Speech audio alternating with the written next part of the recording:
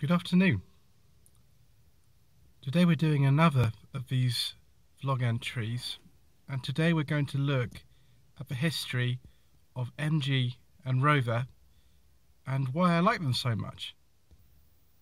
So one of the things about MG and Rover is of course their marks that are synonymous with Britain and British culture, and in order to tell you more about them we'll have to go back about 50 years. So MG and Rover were both formed as companies in the 19th and 20th century, but by 1968 they became part of a very large conglomerate called British Leyland, which was formed by the merger of the British Motor Holdings and the Leyland Corporation. This has to be one of the worst things that ever happened in the British motor industry. There were essentially all the different companies that built cars and lorries and buses in Britain all merged together. It was very confusing. The industrial relations were terrible, and by 1975, only 7 years after the merger, the government decided to nationalise the whole thing, and it didn't really make any difference whatsoever. So after the mess of British Leyland, the government decided to change its name eventually in the 80s to the Austin Rover Group, and they killed off most of the brands they had, really leaving after that Rover and MG, and decided to sell off most of the other companies that they had. For a long time they were looking for a buyer for what remained of British Leyland, and in 1988 they managed to sell this to British Aerospace, who didn't really know much about making cars, but they at least returned whatever was left to some kind of profitability. It wasn't long though before things went wrong again. In 1995, BMW bought what was left of Rover, MG and Land Rover. A lot of people said this was an awful decision again, because by 2000 everything had gone wrong. BMW were losing millions of pounds, and they had to sell it eventually to a management buyout for £10, and these people were known as the Phoenix Consortium.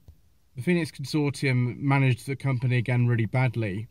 They, instead of improving the designs and updating them, decided to go motor racing and introduce a sports car for about £80,000 called the MG X-Power SV, which again were terrible mistakes, and by April 2005 the whole company went under. What was left of the company was bought in June 2005 by two Chinese firms, Nanjing Automotive and Shanghai Automotive, and they later merged and got rid of the Rover brand, which they didn't even own, and relaunched MG in Britain in 2008. The relaunch in 2008 wasn't of any new models though, it was just the MGTF sports car, which had been in production since 1995 as the MGF. And so in 2011, when they really introduced a new model, the press and public alike were waiting with bated breath to see what would happen. The first car they introduced in 2011 was called the MG6, and it was an absolute sales disaster. It was very poorly made on the inside, and although it was a cheap car, it was very well priced. It was also ridiculed for just not being a competitive product in a very crowded and demanding market. The second car that they launched was in 2013. It's called the MG3, and I'm sitting on right now. You can watch my review of it. Really, these days, MGs and Rovers, both new and second hand, obviously you can't buy a new Rover anymore, but you can buy a new MG. They're very, very good value for money, but they don't possibly have the best sort of quality reputation. I like them because they're British and they have a sense of sort of fun about them. They generally have good handling, they have good levels of comfort, and they do represent very good value for money.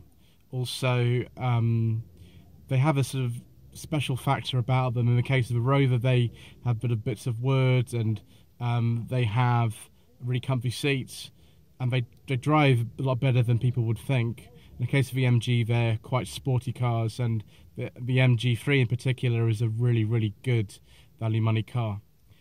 So I hope you enjoyed a bit of that, a bit of look at the reasons why I like MGs and Rovers, and also a little delve into the rather tortuous history that the MG and Rover brands have had in the last 50 years.